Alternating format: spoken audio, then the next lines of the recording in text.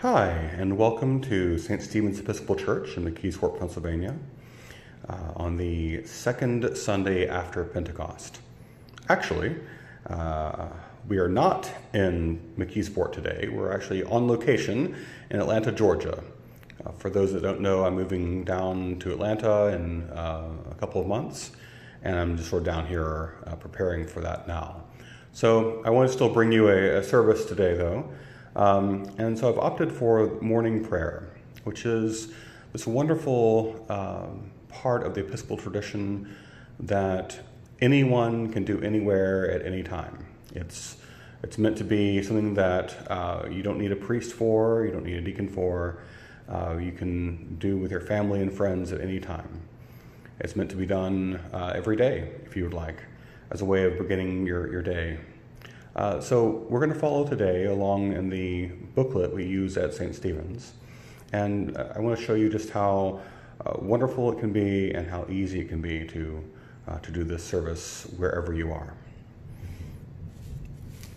So at the very beginning, you have opening sentences. And you can pick whichever one is in your current season. But we're sort of in what's called ordinary time now. So I'll choose the one at any time at the bottom. I was glad when they said to me, "Let us go to the house of the Lord."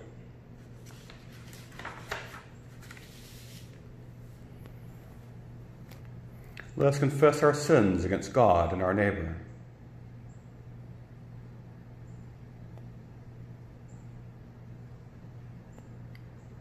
Most merciful God, we confess that we have sinned against you in thought, word, and deed, by what we have done and by what we have left undone.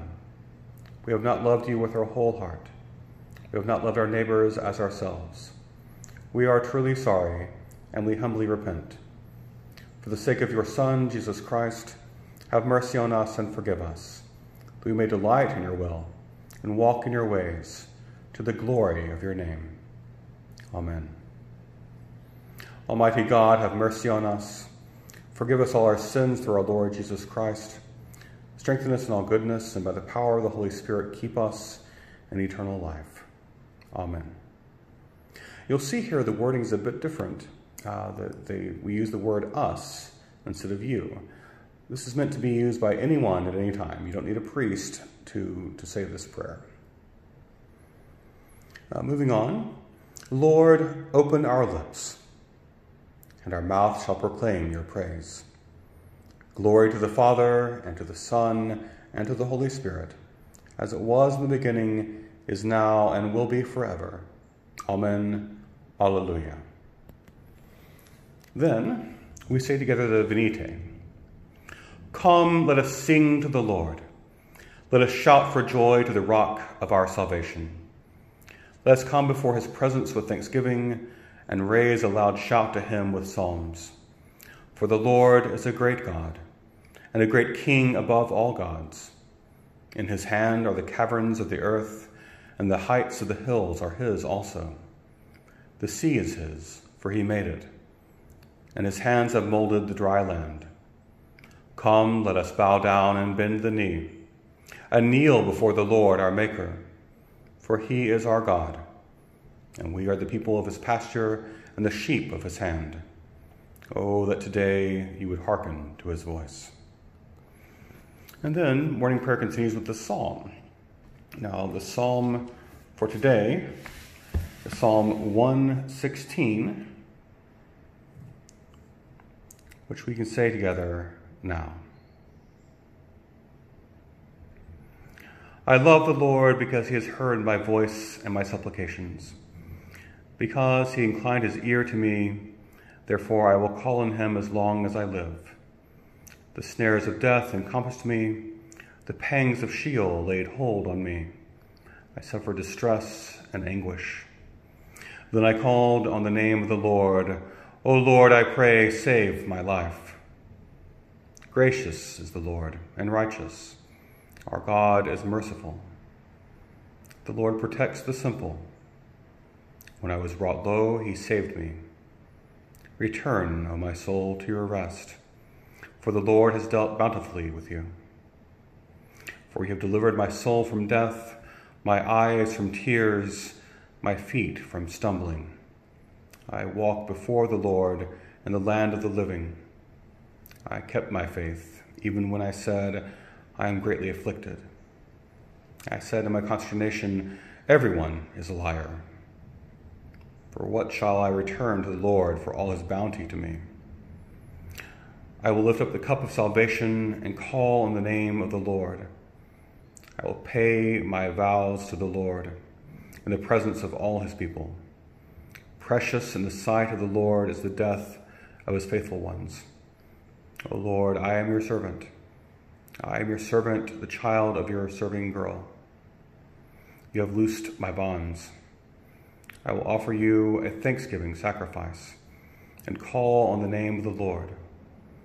I will pay my vows to the Lord in the presence of all his people, in the courts of the house of the Lord, in the midst of Jerusalem. Praise the Lord.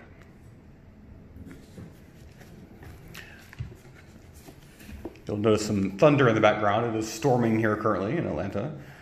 So if you hear some more thunder, it's either God cheering us on or just thunder. All right, we'll continue with the lessons here. As always, we could start with an Old Testament lesson. And so here, let's see, we begin in Genesis 18. A reading from the book of Genesis. The Lord appeared to Abraham by the oaks of Mamre, as he sat at the entrance of his tent in the heat of the day. He looked up and saw 3 men standing near him. When he saw them, he ran from the tent entrance and met them, and bowed down to the ground. He said, My Lord, if I find favor with you, do not pass by your servant. Let a little water be brought, and wash your feet, and rest yourselves under the tree. Let me bring a little bread, that you may refresh yourselves, and after that you may pass on, since you have come to your servant. So they said, Do as you have said.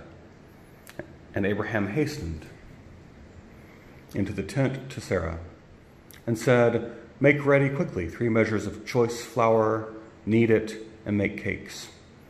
Abraham ran to the herd and took a calf, tender and good, and gave it to the servant, who hastened to prepare it. Then he took curds and milk and the calf that he had prepared and set it before them, and he stood by them under the tree while they ate. They said to him, Where's your wife, Sarah? And he said, There in the tent. Then one said, I will surely return to you in due season, and your wife Sarah shall have a son. And Sarah was listening at the tent entrance behind him. Now Abraham and Sarah were old, advanced in age. It had ceased to be with Sarah after the manner of women.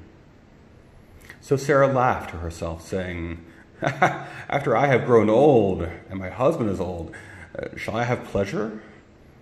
The Lord said to Abraham, Why did Sarah laugh and say, Shall I indeed bear a child now that I am old? Is anything too wonderful for the Lord? At the set time I will return to you in due season, and Sarah will have a son. But Sarah denied, saying, I did not laugh, for she was afraid.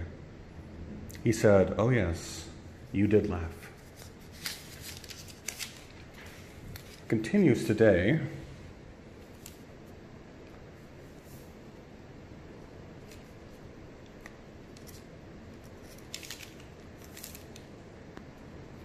All the way at Genesis 21.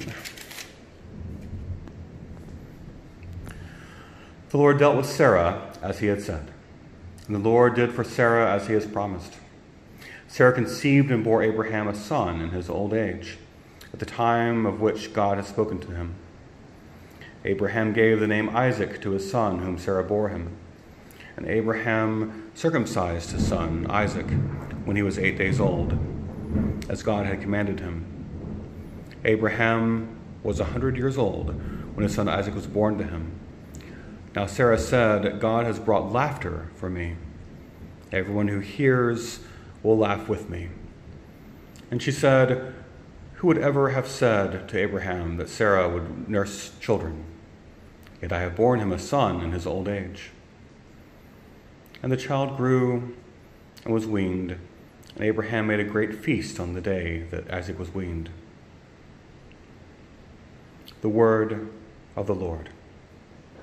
Thanks be to God. It's interesting to point out here, I think, that the name Isaac actually means he laughs.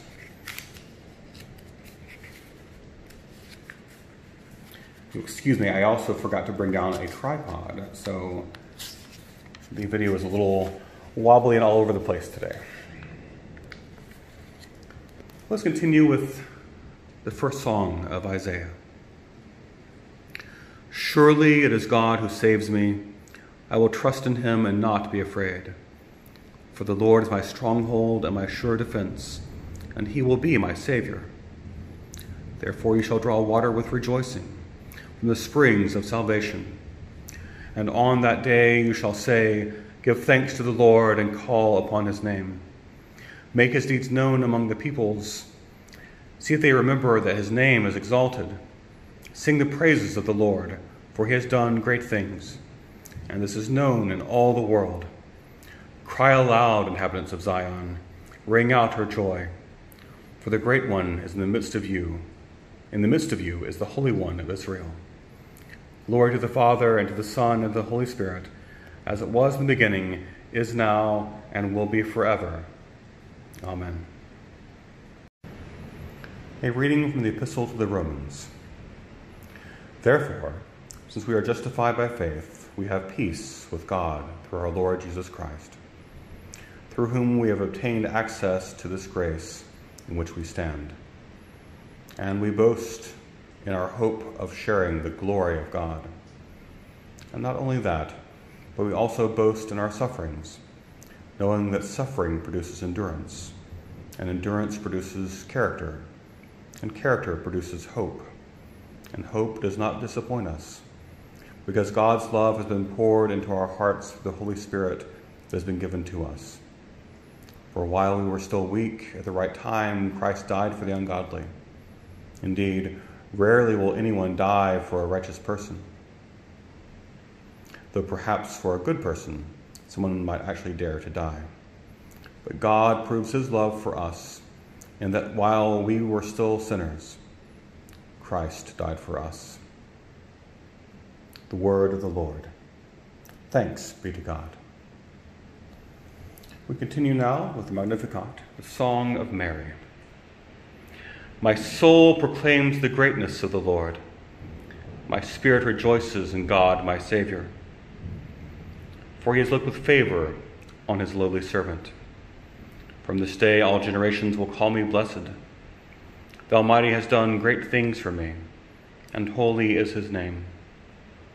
He has mercy on those who fear him in every generation. He has shown the strength of his arm. He has scattered the proud in their conceit.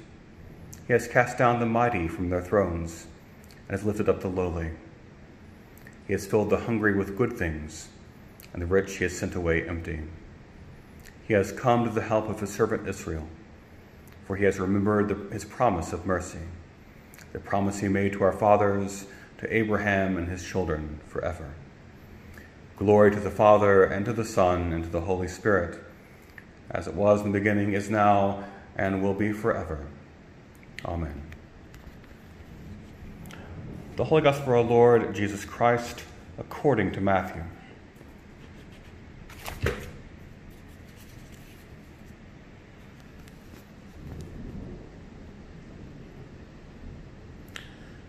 Then Jesus went all about the cities and villages, teaching in their synagogues, and proclaiming the good news of the kingdom, and curing every disease and every sickness. When he saw the crowds, he had compassion for them, because they were harassed and helpless, like sheep without a shepherd. Then he said to his disciples, "The harvest is plentiful, but the laborers are few. Therefore ask the Lord of the harvest to send out laborers into his harvest."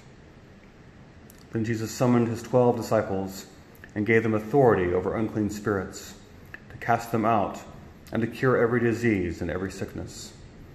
These are the names of the 12 apostles. First, Simon, also known as Peter, and his brother Andrew, James, son of Zebedee, and his brother John, Philip and Bartholomew, Thomas and Matthew the tax collector, James, son of Alphaeus, and Thaddeus, Simon the Cananean, and Judas Iscariot, the one who betrayed him. These 12 sent out with the following instructions. Go nowhere among the Gentiles, and enter no town of the Samaritans, but go rather to the lost sheep of the house of Israel. As you go, proclaim the good news. The kingdom of heaven has come near. Cure the sick, raise the dead, cleanse the lepers, cast out demons. You receive without payment, give without payment. Take no gold or silver or copper into your belts, no bag for your journey, or 2 tunics or sandals or a staff. For laborers deserve their food. Whatever town or village you enter,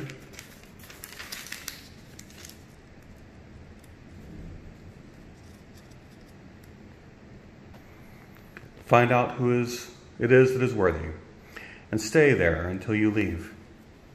As you enter the house, greet it.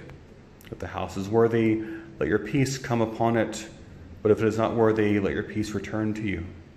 If anyone will not welcome you or listen to your words, shake off the dust from your feet as you leave that house or town. Truly I tell you, it will be more tolerable for the land of Sodom and Gomorrah on the day of judgment than for that town. See, I am sending you out like sheep into the midst of wolves. So be wise as serpents and innocent as doves. The gospel of the Lord. Just a brief meditation on this today. As we're reading here, it says, don't go into the land of the Gentiles and the Samaritans. Go only to the lost people of Israel. We might read that and think to ourselves, well, that doesn't sound right, because Jesus sent them out into the whole world. And that's true later on. However, at that time, it was still in sort of the middle of their ministry in the world. And I think it's an important lesson to learn. As we look around the world right now, and we have sort of international news, we have things pumped in to our knowledge from all over the country and all over the world, and we think, oh my gosh, how can anyone deal with all that? How can I possibly do something about any of this? And you really can't, right? I mean, you can't solve the problems of the world. But what you can do is go out into the immediate area around you, the places that you know, the places that people know you, the places that are near and dear to your heart, the places near you where there is need. And you know where that need is. You know what the need is. And so you go out to those places that you know, and you heal them there.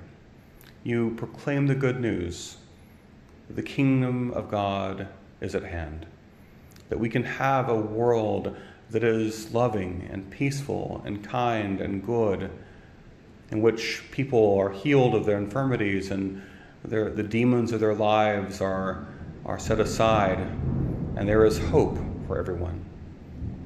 That is what God calls you to do, to go out into the neighborhoods around you, the places that you know, and to your people, and heal them and proclaim the good news.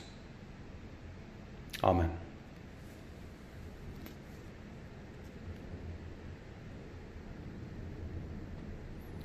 Let's say together the Apostles' Creed. The Apostles' Creed. I believe in God, the Father Almighty, creator of heaven and earth. I believe in Jesus Christ, his only Son, our Lord.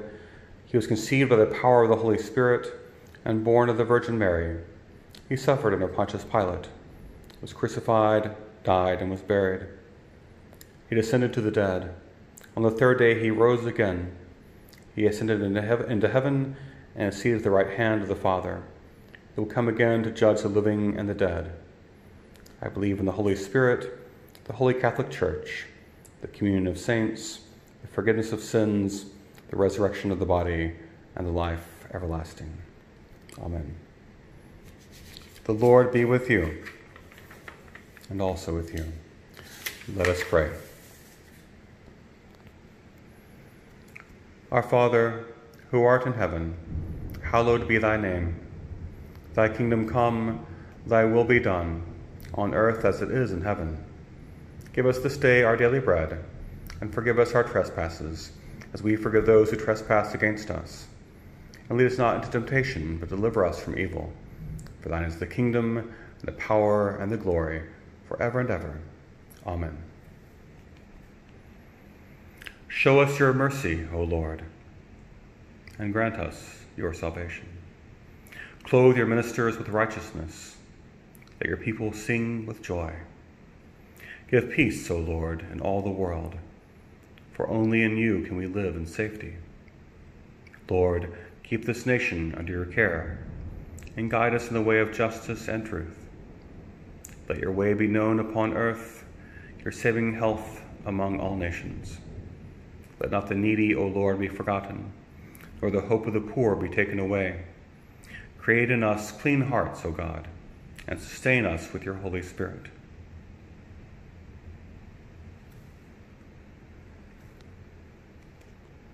Let's say together the collect for guidance. Heavenly Father, in you we live and move and have our being. We humbly pray you so to guide and govern us by your Holy Spirit, that in all the cares and occupations of our life we may not forget you, but may remember that we are ever walking in your sight. Through Jesus Christ our Lord. Amen.